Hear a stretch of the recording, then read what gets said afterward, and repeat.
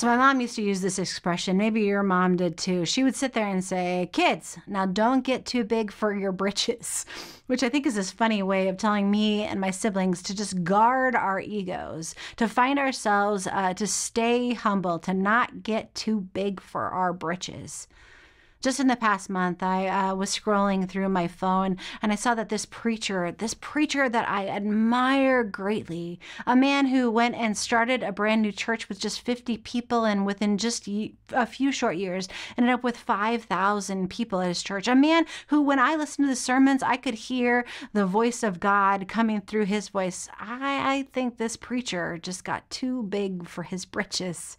He got exposed for doing some inappropriate texting and then some real aggressiveness towards the female members of his staff.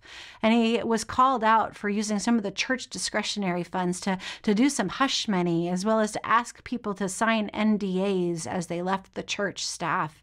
And all of this, when it came to light, this preacher, he fell from his position. Most of the staff left the church, and then most of the parishioners left the church just in general.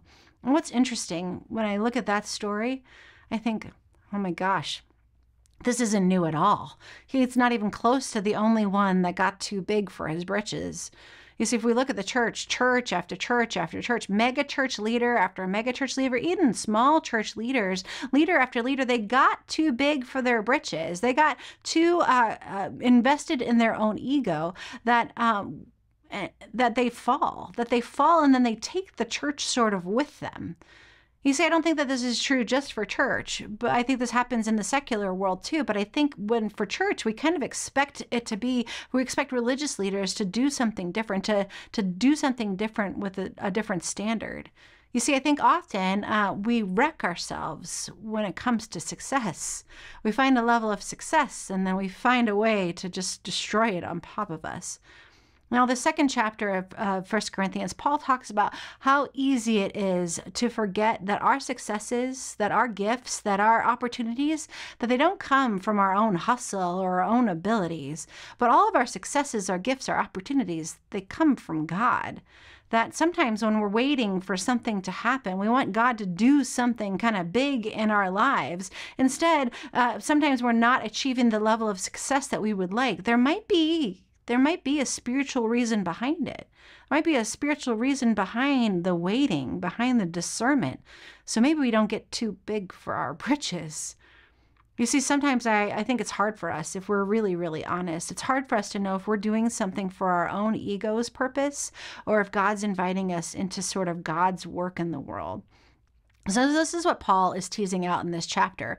Paul is encouraging people. Paul is encouraging us to slow down and seek what he calls the true wisdom of God, to really discern if what we are doing is God's will or if it's an act of our own ego.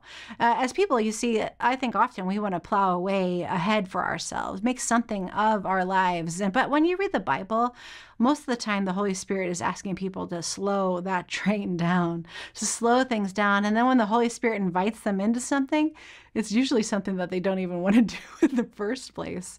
So that maybe it's not an act of the ego. Maybe it's an act of the Holy Spirit. So we don't get too big for our britches, but instead we humbly accept the journey that God wants to take us on. And instead we remember that we're the clay and we're not the potter. So as you read chapter 2, I've got a couple questions for you.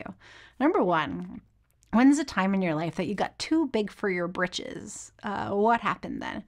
And number 2, where in your life do you need help from the Holy Spirit? Where are you currently sort of finding yourself discerning right now? And what does that look like for you?